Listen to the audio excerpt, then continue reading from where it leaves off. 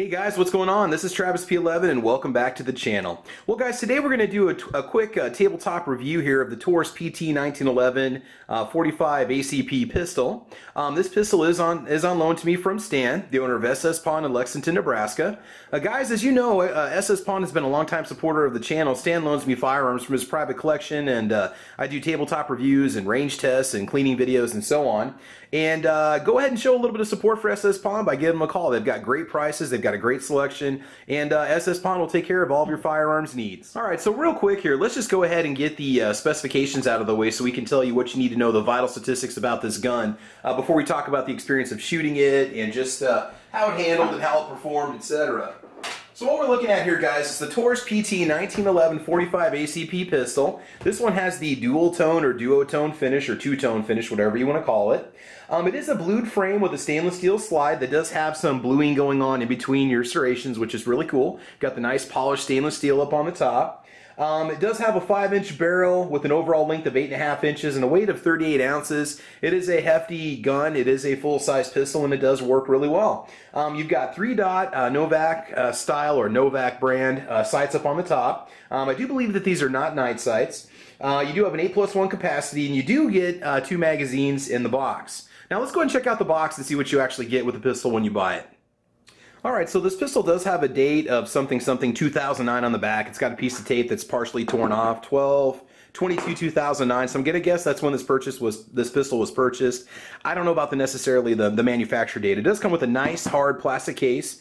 It is a generous sized case. You can carry quite a few different items in here. Got some good foam lining going on. Let's see, we've got your regular manual, we've got your warranty card.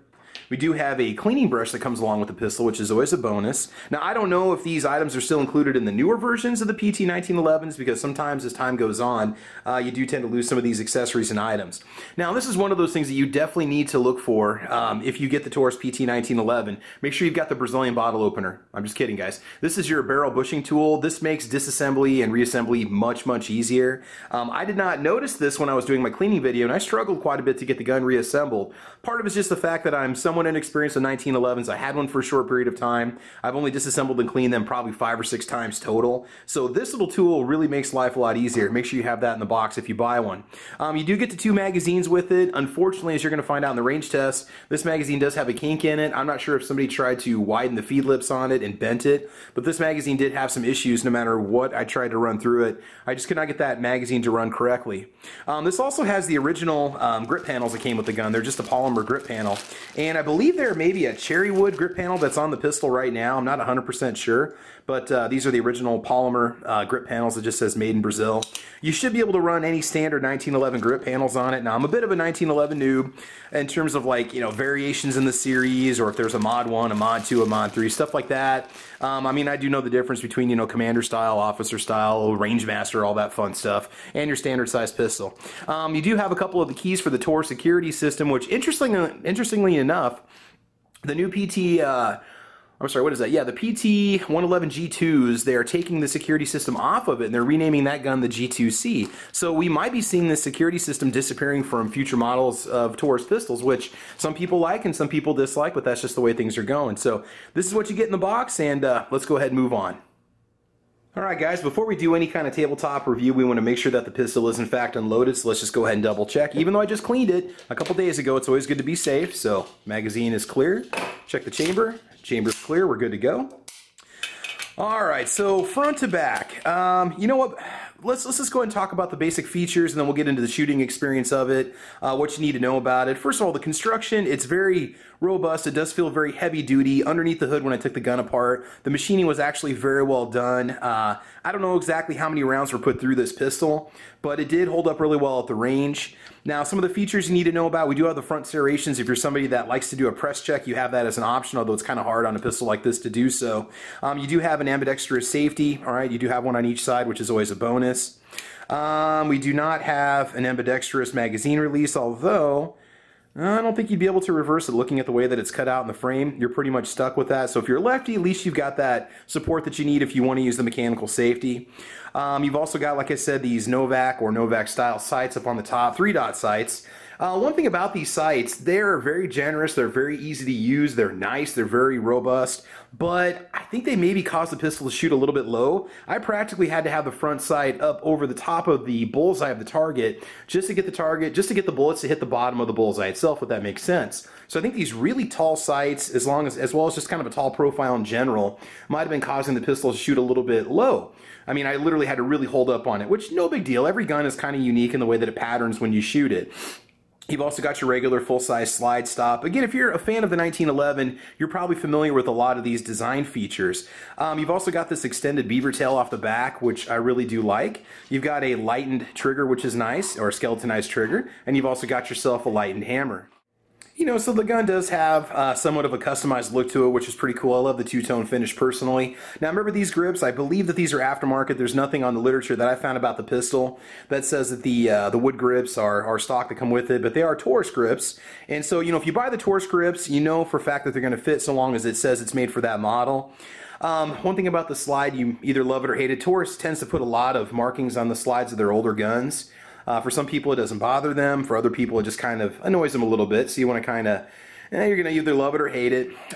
Taurus is starting to pull some of those markings off their slides on their newer pistols that are coming out. They're going with a more simplified naming system, and so I think that's probably going to maybe reduce some of that you see on the sides, but I know some people really complain about it. Got great checkering on the grips. They are very easy to get a good purchase on the gun and hold on to.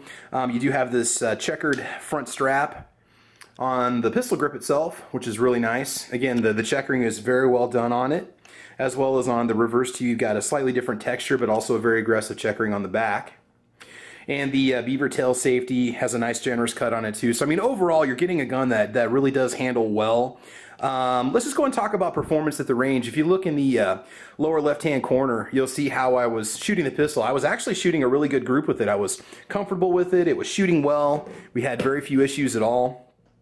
With the original magazine. Now with the second magazine, I kept having jamming issues, so I just went back to the first, which meant that I was limited to 8+1 in the shooting. Shoot a little bit of steel. It did shoot really well also, no problems whatsoever. Very minimal recoil, very comfortable gun to use, and it really would make almost like a nice beginner pistol for somebody who wants a nice around-the-house gun. I don't necessarily know about concealing, but you know, with the right holster and the right apparel, anything is possible, as well as with your body type. You might be the kind of person that can conceal a full-size pistol such as this one. It is a very hefty pistol, like we said before, 38 ounces. The trigger, you know, I'm not sure if you're familiar with your 1911 style triggers, but they're very, very short pull. Really can't do much of a reset for you just because of the style, the single action style that we have here, but I mean, you've got maybe about a 1/4 inch of play when you feel the resistance. And that's it, it goes. Very light trigger. In fact, kind of caught me off guard with the first couple shots that I did. I wasn't expecting it. But I mean, overall, you seem to be getting yourself a really good package. Now let's go and check the retail price on this pistol, and we'll kind of let you know what you're looking at if you were to look around online. Okay, so MSRP on this pistol is $692, and the prices of the Taurus PT1911s, they vary anywhere between about $609 and $692 for the MSRP.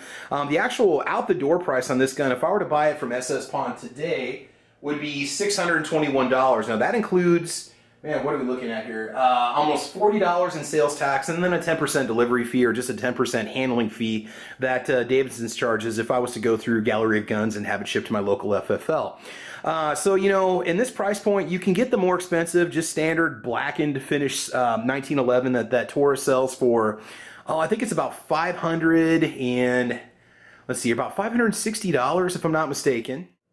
Okay, just had to double check the numbers on that again. If I was to buy the all-black version, I'd be looking at $494 for the pistol if I did not want the dual tone. Now that's before taxes and fees, so out the door I'm looking at about $544. And when I was comparing prices, I believe that the Rock Island Armory model was about $30 to $40 less for the basic GI model, and you know, some people don't trust the Taurus brand, so they're going to go buy a Rock Island Armory instead, and that's perfectly fine. I understand that. I know that ATI also makes some really basic entry-level 1911s that are about the same price. Not sure if you get all steel with that, or if that's a polymer lower with a steel slide, or if it's an all-steel gun, and so on. So there's, you know, a lot of competition out there for the 1911. You can get into one, you know, for just a little bit over $500. You know, you might be able to pick one of these up used for even less. Don't ever pay the MSRP of nearly $700 for this. You should be able to do much better if you go around looking for one. The safety itself, it's just fine, no problems whatsoever. Again, the pistol had no issues at the range when I was using it. Easy to manipulate. It's a nice large safety, easy to take on and off a safe, especially if you walk around the range, say, cocked and locked and so on. But overall, I was just very impressed with the pistol, with the way that it handled and the recoil reduction. The one thing I will say is, if you're somebody that's used to shooting, full-size polymer pistols, it is a slight change in the way that it feels in your hand.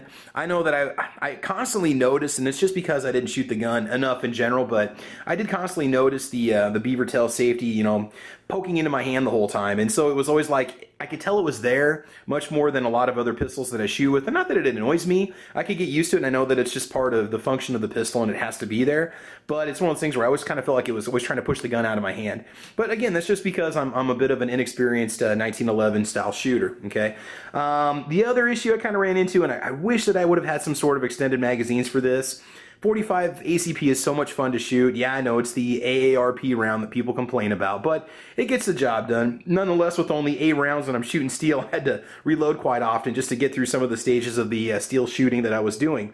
So, definitely get yourself some extended magazines. At least try to maybe get a 10 or a 12 round magazine if possible, if you can get something with some extensions on the bottom, or get different magazines in general.